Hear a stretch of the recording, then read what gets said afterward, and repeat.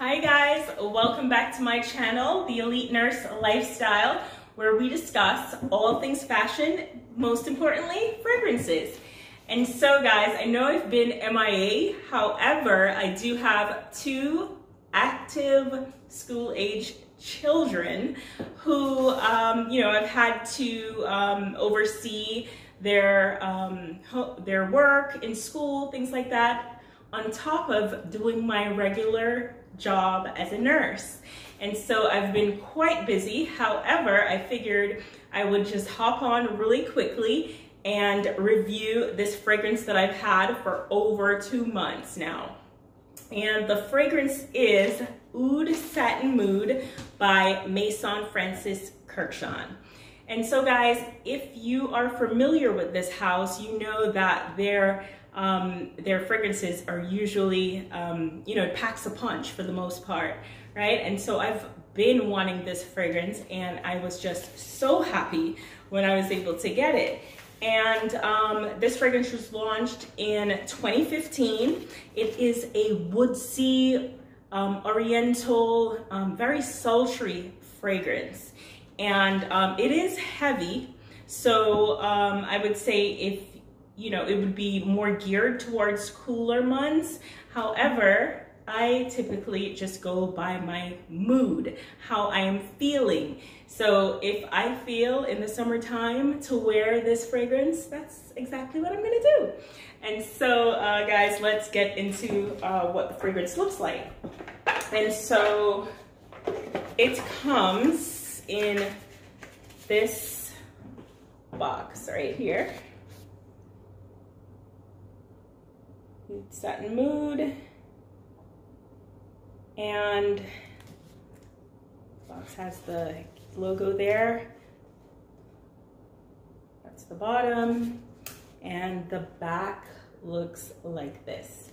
All right, and when you open it up, it has a tab right here, and so you pull that and you take it out of the box. And it sits in the case like that.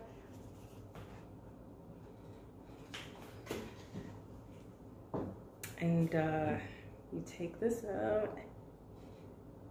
And this is what it looks like, guys. Let's see if I can get it to focus a little better.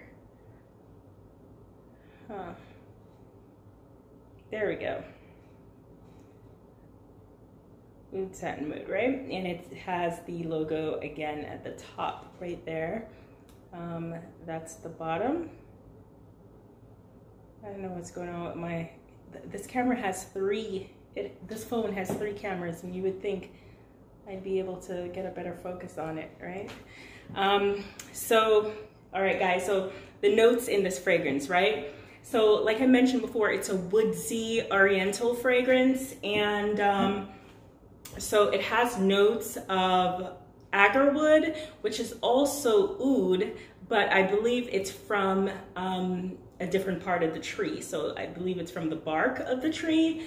And so there's agarwood in this, there's Turkish rose, I believe Bulgarian rose, also some benzoin, as well as some vanilla notes, and I think it's violet accords.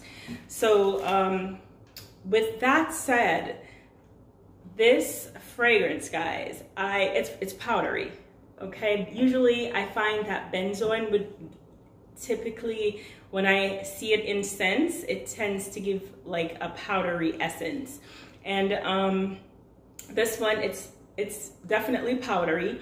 And so if you don't like powdery fragrances, this one may not be for you, but I knew I would just love it, because to me, Grand Soir was also powdery, and I fell right in love with it.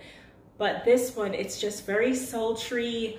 It's gonna last long. It lasts for about 8 hours, 10 hours on my skin.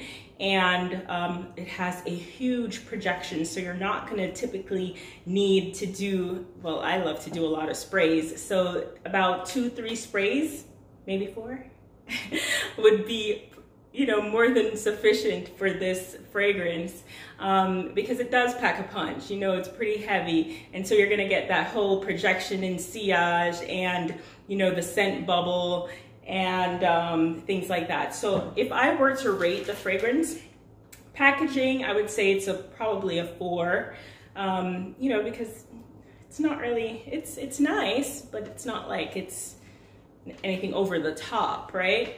And so I would give it a 4. I mentioned more geared towards, as far as season, when to wear it, more towards the cooler months, and it's just because it's so heavy. But you know, guys, it's your fragrance. You can wear it whenever you please, right? If you're gonna do summer, I would say to do it maybe in the night time when it's a little bit cooler.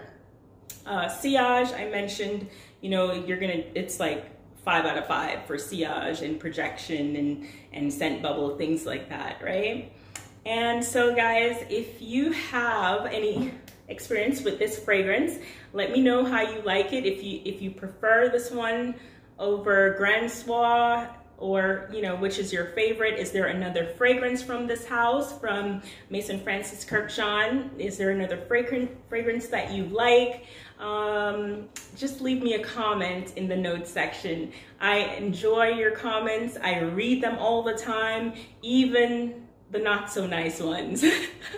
And, you know, because it just opens for conversation, you know, so I really enjoy when you guys comment and like, share, subscribe, and hit the notification bell so you won't miss anything. I keep saying I'm going to do a giveaway, and I'm going to do a separate video when I get some time and, you know, tell you what that entails.